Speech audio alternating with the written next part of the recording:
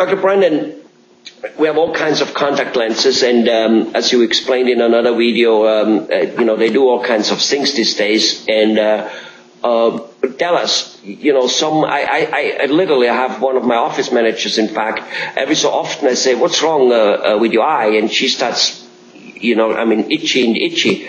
And personally, I think she buys those contact lenses. I know those contact lenses which are in there, I don't know, a few days. And she says, well, no, that's what they say you can do and should do with them. I go, okay, that's what they say, but maybe you shouldn't have them in it so long. Maybe they should be exchanged. So shed some light on whether contact lenses which get thrown away every day or every couple of days are better than the ones you can put in and out and wash and do all kinds of things. My wife does that, She washes them, and it's a whole ceremony, I think. So shed some light on it of what is for most people.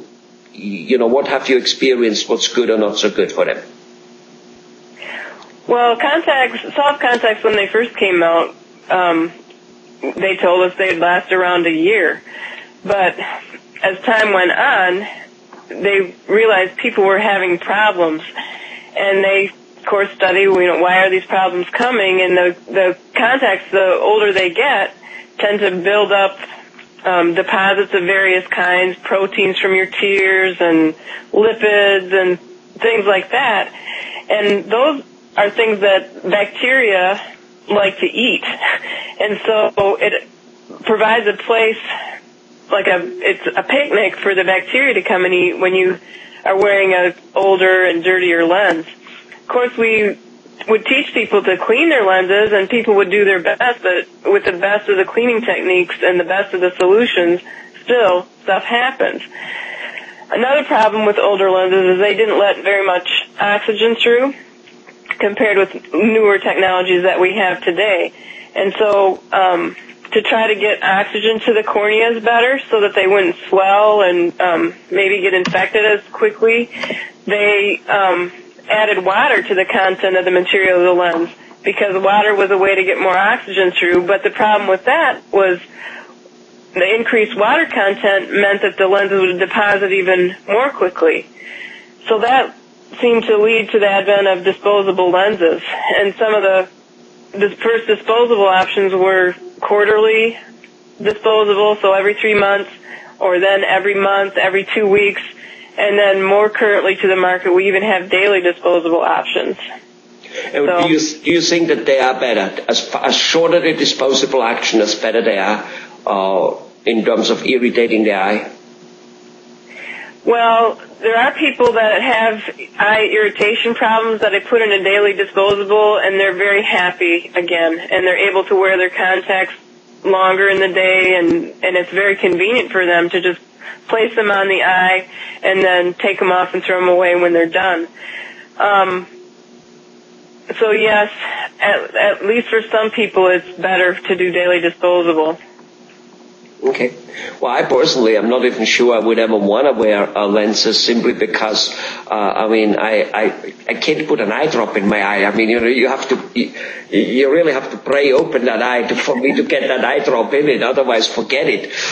Since a small kid, there's no way for me to go in the water underneath, open my eyes and look in the swimming pool or anywhere. I swim, I'm all that stuff, but get water in there is just, so I don't know, and there are lots of people like that who have a hard time putting lenses or eye drops into their eye. Yeah, there are quite a few people, and many of those people would just never even think of putting a contact on their eyes, and they may never, maybe they want to try, and they may not be successful. But some of them that have a real strong desire to do that, many people can overcome the fear of touching their eye or getting things close to their eye. It takes a little practice, just like learning to ride a bike takes practice. It takes a little practice. Okay. Let me ask you, besides of the way a person might think of looking or not looking good, wearing glasses or not wearing glasses, let's take that totally away, because that's a very personal, thing. In terms of functionability, is there a difference between glasses and lenses, contact lenses? Oh yeah, contact lenses, one advantage to contact lenses is you have your natural side vision. Like at the edge of my glasses here, it's all blurry. But when I wore contacts, I could see everywhere I looked just fine. I see. So basically... They're ideal for sports.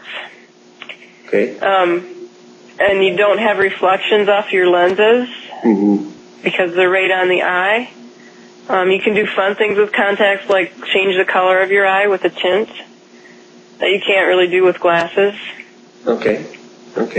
So you have you can see more, basically a contact lens in the end can do a little bit more than a glass. But the main thing still gets fixed with a glass also. You have okay, got it. Now, just a different way. Yeah. So what about a person who needs this bifocal, as you called it? He sees well up, not so well, and needs reading glasses, but sees pretty good far distance. Are contact lenses good for him too? Is it the same contact lens which is built a certain way, or how does that work? Well, there's different ways we can approach the problem of presbyopia with contact lenses. The first way was called monovision, where we take the same technology that we would use to correct the distance vision in a contact, but just fit it on the eye differently. Basically, instead of both eyes seeing well at the distance, we would correct one of the eyes so it would be designed to see well up close, and then that would usually be the non-dominant eye. And then with the dominant eye, let that one's design be to fix it for distance. So historically, monovision was one way to try to avoid having to wear glasses at all and continue to wear contacts past your 40s and see well at distance and near. And then later the technology came about to actually have bifocal contacts. And bifocal contacts come in different designs, but basic idea is the two powers are both in front of your pupil. Powers to correct the distance and powers to correct the near in front of your pupil on the same eye. This is called simultaneous viewing, when both powers are being presented to the eye at once, compared with the glasses where you look above to see distance and below to see near. So simultaneous viewing in a soft contacts is a way to help people see both distance and near.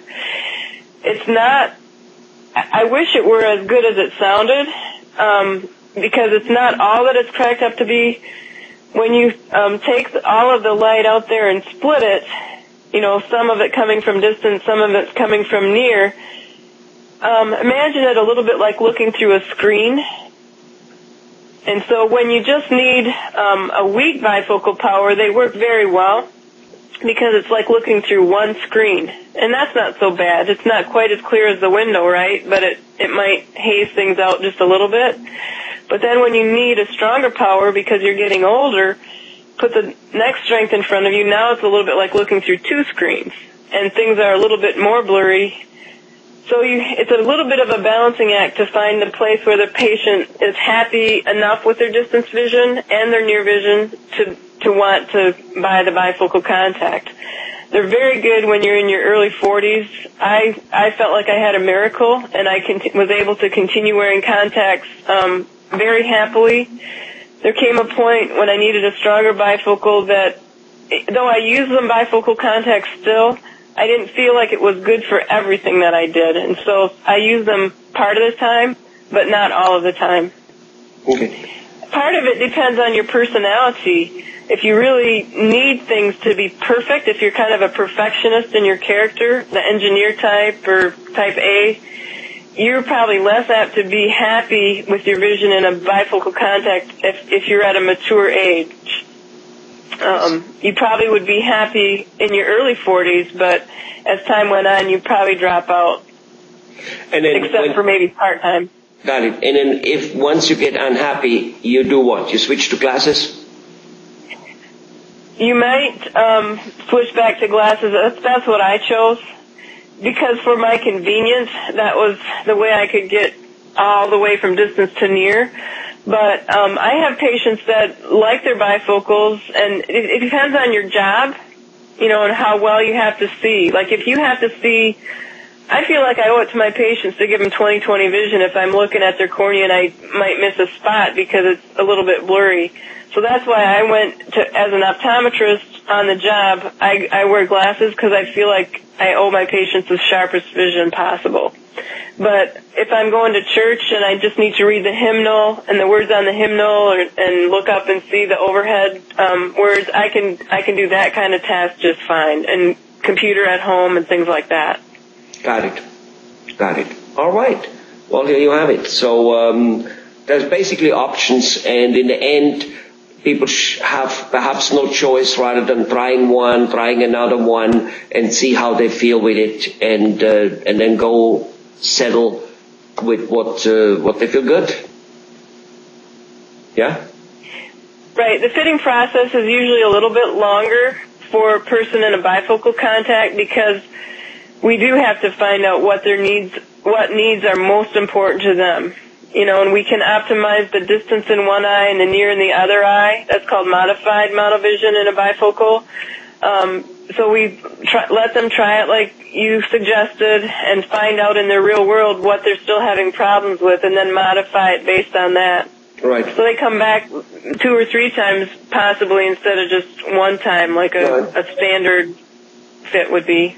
Yeah, well, I understand, but the truth is that's the case with many things in life. You go and you try one option and version which you thought might be the option and version you like, but then you try the other one, and you keep going back and forward till you settle on what might, fit you the best, which in many cases is not, it's not necessarily like with eyesight. I mean, it perhaps might not replace your perfect, your own vision, but consider that you need some glasses or you need some lenses, go and figure out what suits you best and then go and run with that. Because right, and what works for one patient might not work for you. A little bit is like dependent on how big your pupil is.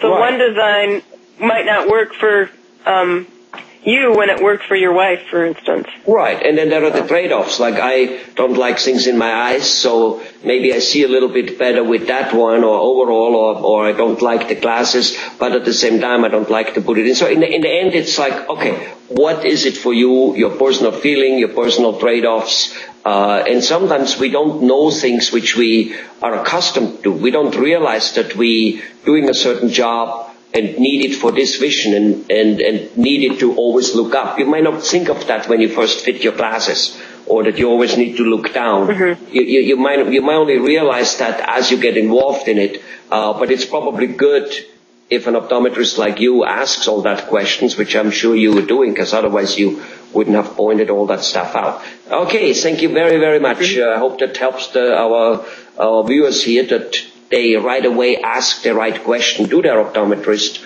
and say, look, I'm sitting on the computer, I'm doing this, I'm doing that, to make sure that the potential best choice gets made from the beginning. Thank you very much.